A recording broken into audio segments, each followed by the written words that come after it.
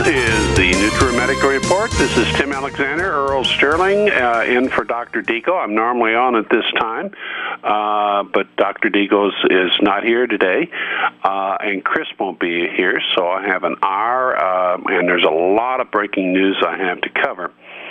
The Ukraine has closed 8 border crossings on reports of Russian troop movements across the border. This is not a large-scale Russian invasion, but there have been multiple sightings of Russian our forces entering from Russia, whether they're Russian or Ukrainians going back in some cases driving armored vehicles. In other cases, driving trucks with heavy machine guns mounted on them and so forth.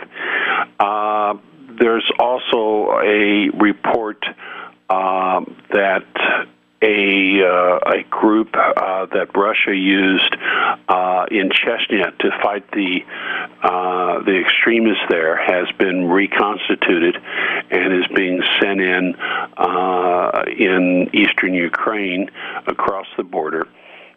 These are very tough, battle-hardened soldiers that fought the extremists, the Muslim extremists in Chechnya, and it appears that Putin is sending them in. Now, Putin has seen the trap that's been set for him in the Ukraine. In other words, if he goes in, he ties Russian forces down, and there currently are large NATO and U.S. in the case of Israel and in Jordan, NATO forces operating on the border of Syria, both in Jordan and in Israel. There's a theory that I happen to subscribe to, by the way, that the Russian forces being tied down may prevent Russia from offering a response to an all-out NATO invasion of Syria. Now, it won't be called an invasion. It'll be called a humanitarian exercise or some other nonsense, but in reality, it will be an invasion. In the last year and a half, on 2 different occasions, Russia prevented a major General Eastern War from breaking out. The first time was a proposed joint U.S.-Israeli attack on Iran, and Russia let it know that it would not tolerate that, sent some military forces, beefed up the Syrian military. And the second time was when supposedly we were using the issue of Syrian chemical warfare arsenals as a trigger or as an excuse to go into Syria. And at that point in time, this Russian Navy with several very large warships steamed into the Mediterranean, the Eastern Med, right off the shores of Israel and Syria and Lebanon. And the United States decided to back away at that time. So part of what is happening in the Ukraine is an attempt to tie down Russian forces and to create an opportunity to get a general war in the Middle East going. That is, by the way, absolutely insane. The Iranians, Dr. Bill and I have talked about this on the show before, but the Iranians, when the Soviet Union fell, went in and offered high-paying jobs to a large number of scientists working in what was called biopreparat, which was the Soviet Advanced Biological Warfare Program. There are 3 main forms of global strategic warfare. Scalar warfare, which most people know very little about, and a lot of which is based on the works of the late Nikola Tesla. Advanced biological warfare, which most people have a very limited understanding of, and then global thermonuclear warfare. And even there, most people, their level of understanding stops at about the mid-60s. In terms of advanced biological warfare, if you say biowar, to most people they think of powdered anthrax or something like that. That's basically your grandfather's biowar. Advanced biological warfare is recombinant DNA genetic engineering technologies, where they take snippets of DNA from various viruses, combine them to create a brand new virus, or take an existing virus, which is not particularly lethal or not lethal to humans, add some snippets from some viruses and change the virus into a deadly biowar weapon. Now, the Iranians have a massive biowar complex. There have been stories a year and a half ago in British papers of various groups in Africa complaining about the large number of primates being shipped to Iran, particularly, in some endangered species of apes and monkeys. They're being shipped there for testing because primates are much closer to humans than lab rats or whatever. And they're testing various agents, viral agents, on these primates. Now, and by the way, it's just come out this week, within the last couple days, that Israel is now stationing 3 of its very expensive, very high-tech German-manufactured submarines. They're conventionally powered off of the Iranian coast in the Persian Gulf. Now, these subs can launch cruise missiles with nuclear warheads, and 3 subs would have enough cruise missiles with high thermonuclear warheads to take out every major city in Iran. The Iranians will not allow themselves or their ally Syria to be destroyed. And if push comes to shove, they can push back. Now, of course, if Israel cuts loose with its nuclear arsenal, in effect, Iran will cease to exist. There won't be, certainly in the city areas, there won't be enough living to bury the dead. But Iran will be able to respond in kind, not with nuclear warheads, but with advanced biological warheads. She also is highly apt in that case to respond against North America and Europe. In other words, the NATO countries, the United States, Canada, UK, France, Germany, etc. If you want to know what advanced biowar is like, the closest thing historically is the Black Death, the bubonic plague of the Middle Ages in Europe. That was not actually a virus, it was a bacteria, and it killed between a third and half of the European population. People would come down with the disease, or at least notice they had the disease in the morning. By night, they were dead. And in many cases, they simply sewed themselves up into a burial shroud. And they were mass burnings of bodies and carts going around, bring out your dead, bring out your dead. It was a horrific nightmare. That was essentially how they're a natural disease. If we get into advanced biowar nightmare scenario, it literally will be a nightmare from hell. There won't be one virus. There could be 50 or 100 released. So the war that people are pushing and working towards is a war that is apt to wipe out most of the human race. We'll try not to be quite so scary in the next segment.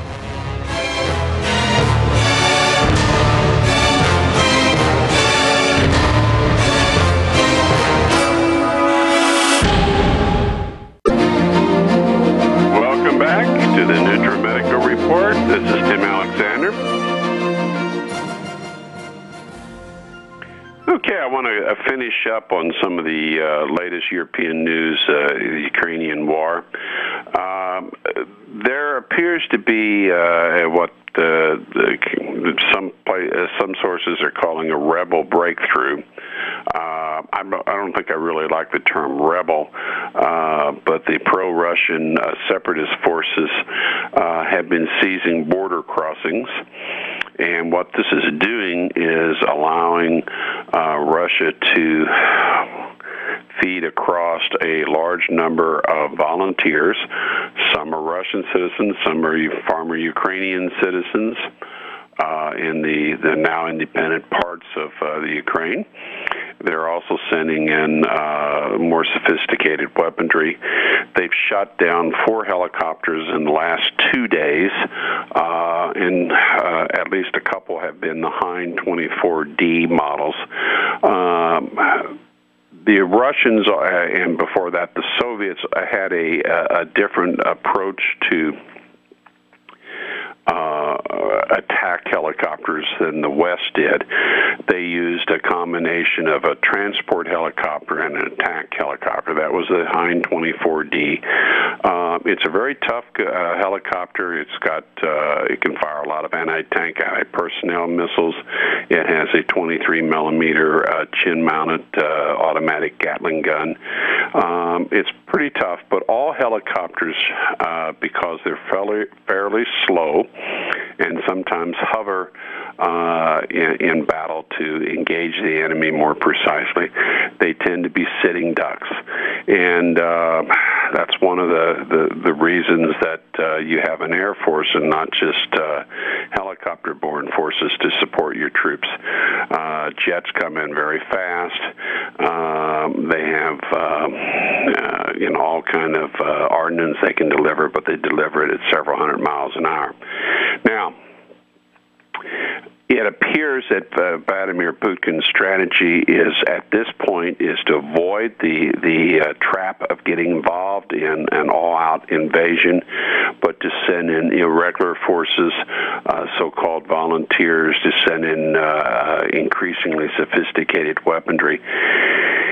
Later this month, there'll be a large NATO force operating in the western Ukraine, perhaps in the eastern Ukraine. That is just a script for absolute disaster while a civil war is going on in the Ukraine.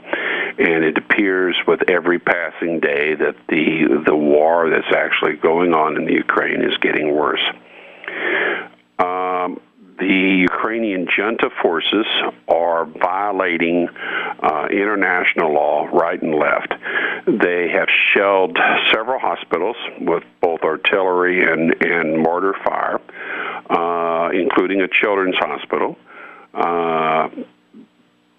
The most recent horrific thing, basically yesterday, they not only shelled a hospital, but then their forces came in, their ground forces came in, went into the hospital, and killed an estimated 25 wounded separatist fighters.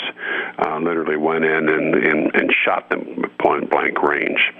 Now, that's a war crime under international law. And, as horrific as war is, the various nations over the last few centuries, the various nations that basically have engaged in war, have put some limits, some parameters on what can and can't be done. For instance, you're not allowed to use what's called dum-dum shells or hollow point ammunition. The Ukrainian forces have been using that. That's a violation. You don't attack ambulances. You don't kill the wounded. You don't attack civilians. Certainly not hospitals. That's a violation of various treaties and international law. The fascist forces under the Ukrainian junta have been violating all that, and fairly consistently. I think part of it is they're trying to gloat Putin and trying to put pressure on Putin from his own people to come in. They clearly want Putin to invade, to tie him down. So far, Putin is avoiding that. By the way, Putin and President Obama and many other leaders today are in Normandy. The big D-Day celebration is tomorrow, 70 years after the invasion. But today and tomorrow, many of the world's leaders, European and American, Canadian leaders, will be and are in Normandy. It's hard to believe 70 years, but my parents' generation that fought the Second World War, most are gone now, and especially the men, but even most of the women, but especially the men. Very few of the many, over 150,000 troops that invaded on June 6th, 70 years ago, are alive. And of those that are there, there's several hundred that are still there. Many are in wheelchairs, and they're in their late 80s or 90s, but many have flown over to make one last visit. When you look at the European wars that we have seen, and there have been three really major wars. The first was the Napoleonic Wars, which was kind of a world war in beta testing. Then the Great War, as it was called, the First World War, and then the Second World War. The same people, their same group of people, their descendants are behind this, and that's the global banking cartel families. They profit from getting the Goy or the Gentile to kill the Gentile, financing both sides, and they've been doing that now for over 200 years and very successfully. They usually back both sides, and they ensure that the victor makes the loser honor their agreements with the banks to pay the banks off. And, it's just, when you look at the enormous death, suffering, destruction that has taken place in the world and in Europe, for almost 200 years now. It's just unbelievable. And now we're going down that path again. But what is very different now than the Second World War, the First World War, the Napoleonic Wars, we now have the ability to basically wipe out all higher forms of life on this planet. And again, getting back to the three global strategic forms of warfare: nuclear, advanced biological, and cellular. We have what's called a MAD, mutually assured destruction, with countries like Russia, China, Iran, and so forth.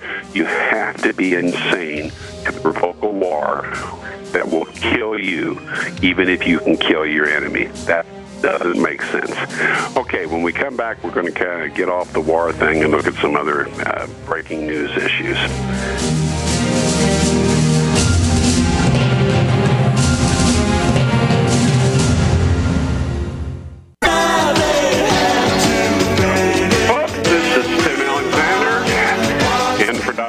Deagle, the NutriMedic Report Show. Now, I've spent the first half hour talking about really depressing things in terms of where we may be going with this Ukrainian war. Now let's talk about something else that's not real upbeat. The trouble is, if you do the news today and you're honest, as opposed to the mainstream media, which is basically 96% owned by 6 companies, all globalist owned and Zionist ran, we're at the point where the mainstream media today is very similar to what it was in the Soviet Union during the height of communism. It's all propaganda. It's all lies. It's all spin. Well, that's what we've got right now. But we do have the internet. We do have talk radio. They haven't shut us down yet. And those of us in the alternative media are making a big effort to try to get some truth out. I don't make any money at this. I just get more entries on my national security and FBI file for daring to criticize Obama and the jerks running the country. Well, okay, I can live with that. Anyway, let's talk about what's happening economically to this country. We're being destroyed. Right now, half the country makes less than $27,520 a year. That's not much money, particularly for a family. And I've linked an article here. It's really good. Half the country makes less than $27,520 a year, and 15 other signs that the middle class is dying. Now, let's go through a few of the signs. According to a brand new CNN poll, 59% of Americans believe it's become impossible for most people to achieve the American dream. And that's sad. In reality, to some extent, it's sad that only 59%, because it's pretty obvious it's in your face. But young adults aged 18 to 34 are most likely to feel the dream is unaffordable, with 63% saying it's impossible. Many of these people have never experienced a period of good employment. I teach at the college level, and I ask my students, guys, if you really worked at it and went out, could you find a 40-hour-a-week job at $10 an hour? And most of them say no. And try to live off $400 a week, particularly if you have a family, if you're trying to buy a house, you have to have a couple cars, you and your wife, and so forth. There's not enough money to do that. And yet most can't even get that that level of a job. And I'm here in the American Midwest. It's always been a great place to live. But more and more, I don't think there are very many great places to live in America unless you're extremely wealthy.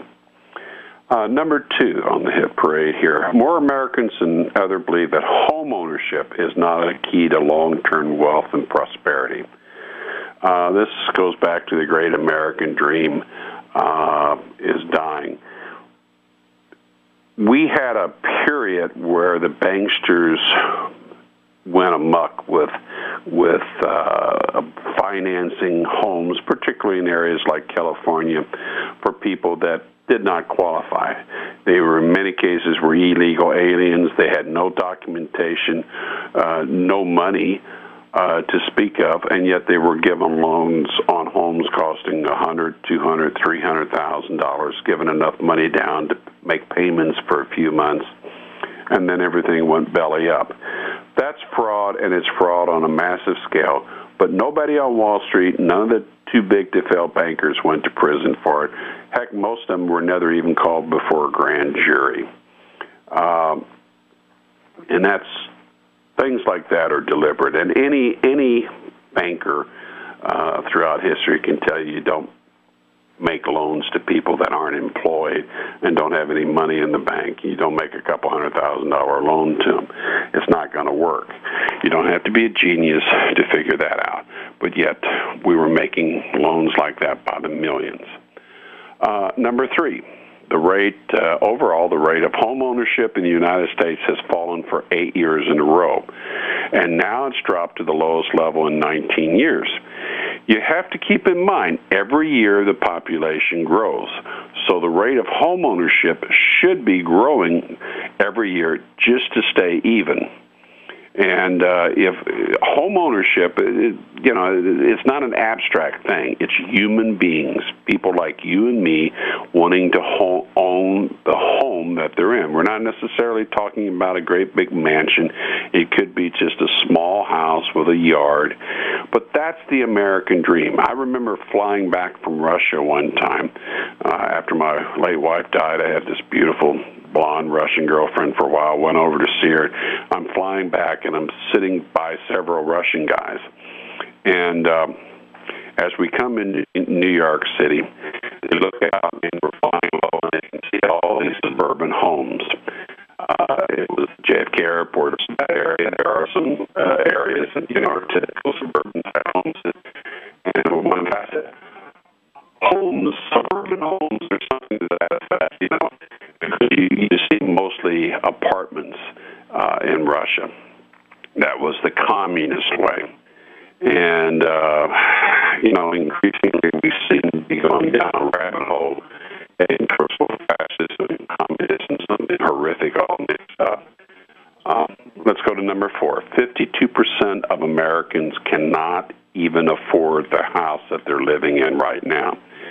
Well, believe me, sometimes I know that feeling. It's expensive to keep a house up. Every 15, 20 years, you're probably going to need a new roof. The way appliances are made now with obsolescence, you're lucky if you get 15 years. You might only get 12 or 10 out of a $2,000 refrigerator. Stoves, all that central air, heating, it all has to be replaced. You occasionally have plumbing bills, et cetera, et cetera. This takes money. And when you're literally on the edge and there's no money left over at the end of the week or the month, it's very difficult. Very difficult. And so a majority of Americans in the home they're in right now, they really can't afford it because things economically have been going down, getting worse. Now, number 5, according to the U.S.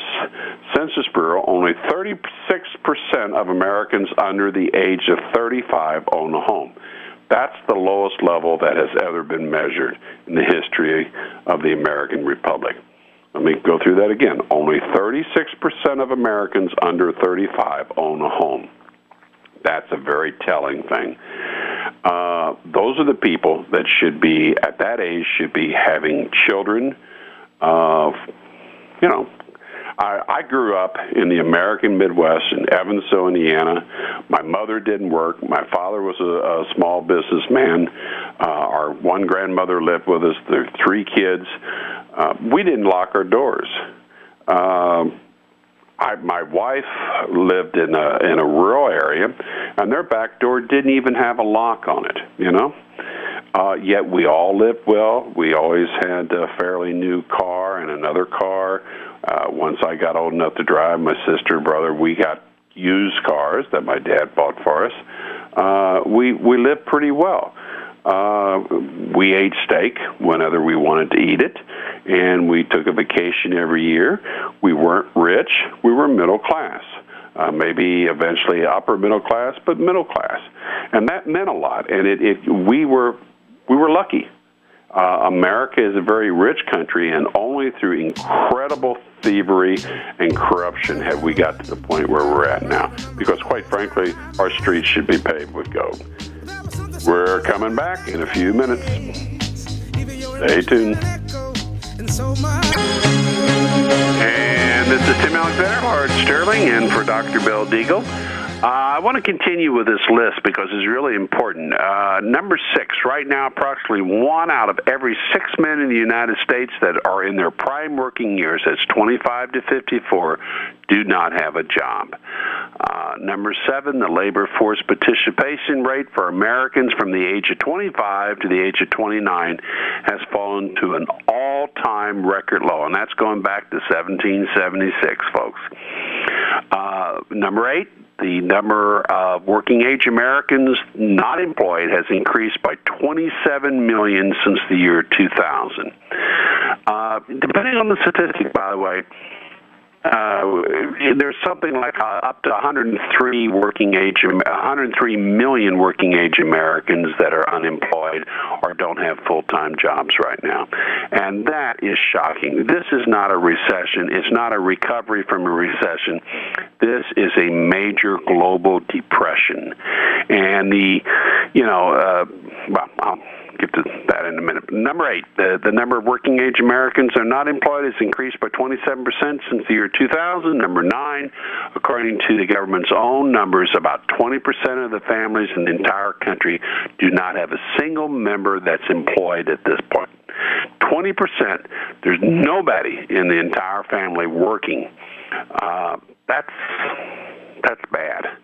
Number 10, this may sound crazy, but 25% of all American adults do not even have a single penny saved up for retirement. Well, it does and it doesn't sound crazy. If you're barely surviving, and one or more of the breadwinners in the family is unemployed or working part-time at Wally World or Mickey D's, you can't save anything. You're just barely keeping your nose above water.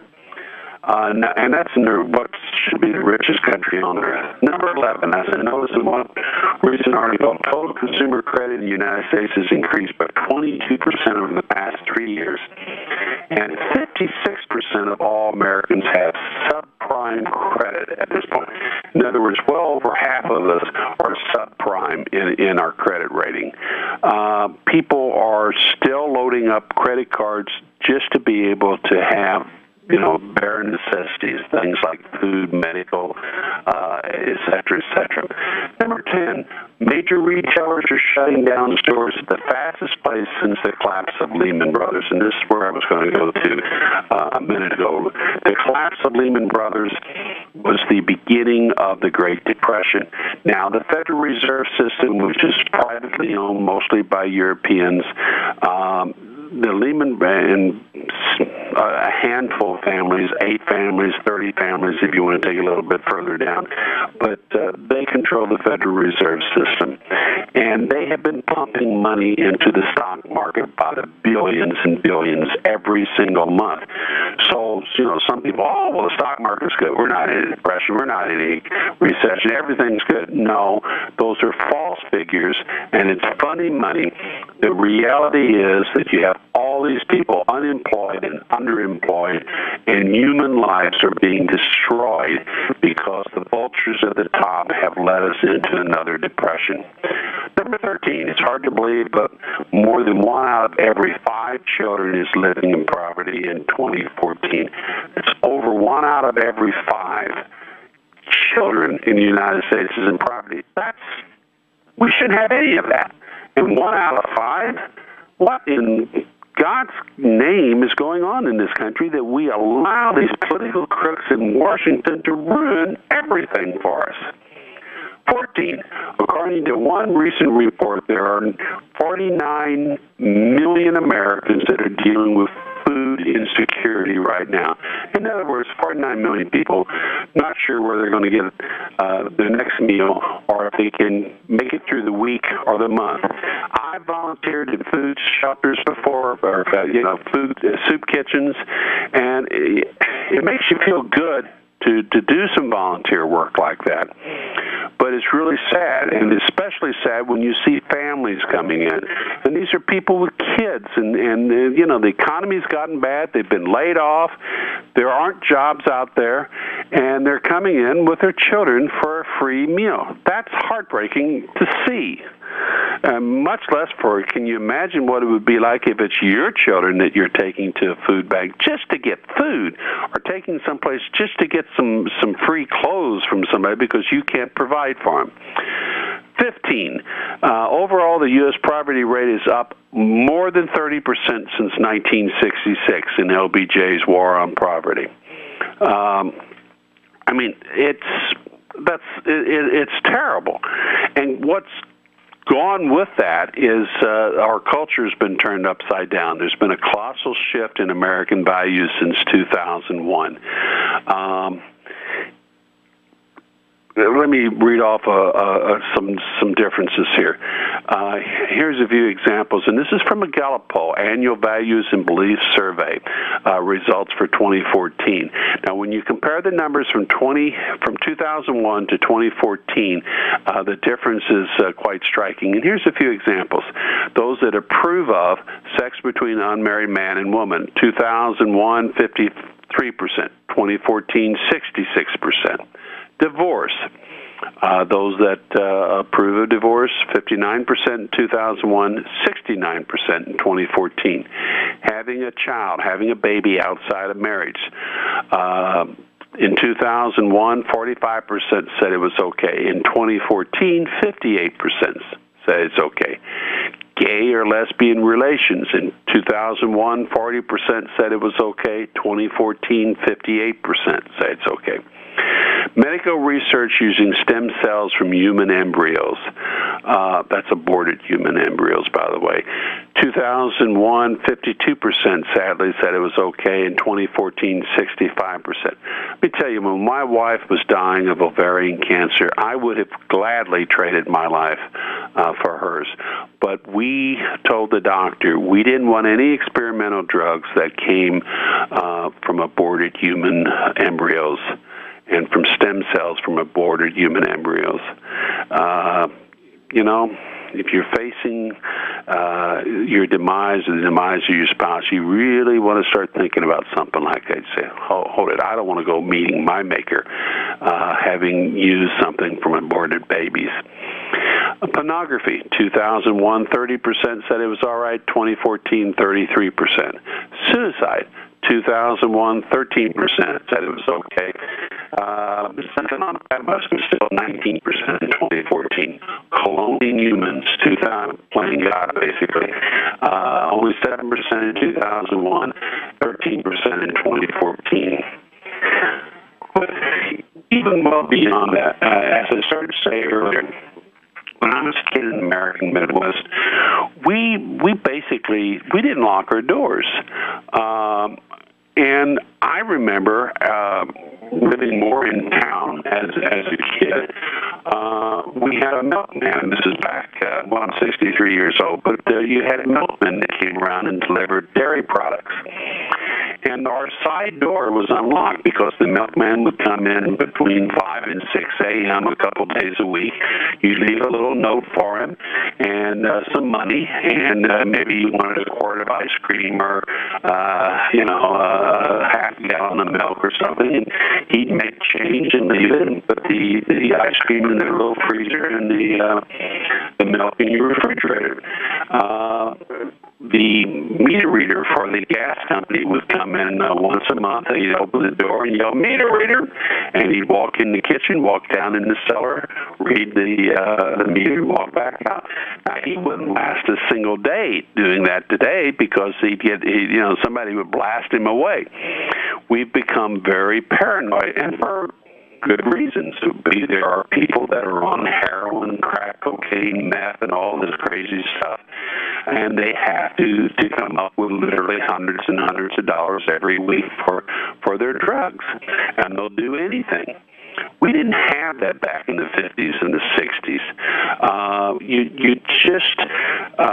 Going back even further, in my late father's day, before air conditioning, people would sometimes go to public parks in the middle of July and August with a couple sheets and lay out in the open because it was cooler.